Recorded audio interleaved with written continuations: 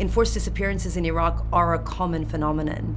Enforced disappearance is when state forces detain someone and then the authorities provide no information to their family on why they're being held and where they are. It's a serious crime under international law. What we've seen in the battle against ISIS is a real spike in those numbers, with security forces using the guise of counterterrorism operations to target mostly Sunni Arab families and detain Sunni Arab men, often in areas that were at some point under ISIS control. We have documented dozens of cases of enforced disappearances.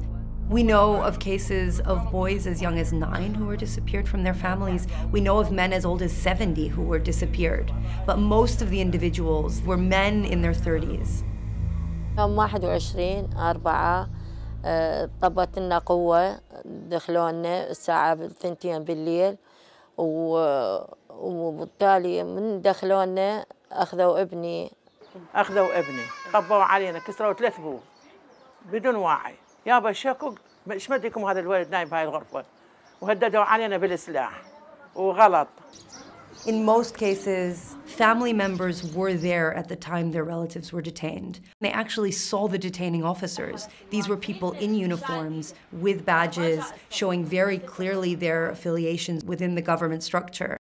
هم طبوا علينا 7 8 ولابسين ما قلت ملابس سرب واللي سود استخبارات داخلية احنا قالوا.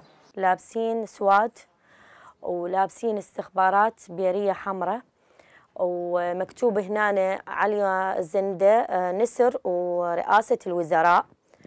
Many families have been far too scared to even ask authorities to find their loved ones, and some families have spent years trying to find their relatives. They've spent years going from courthouse to courthouse, from prison to prison, and still to this date do not have a single piece of information that tells them if their relative is alive and is being detained. وأنا ناشد الحكومة ويا أي واحد خير يدحج عليهم ويطلع لنا إياهم إن شاء الله. وذا يدخل أقعد بالباب أسكت، حط السكم لي وأسكت، أندع أقول يا رب افرج على كل الأمة مو بس ابني.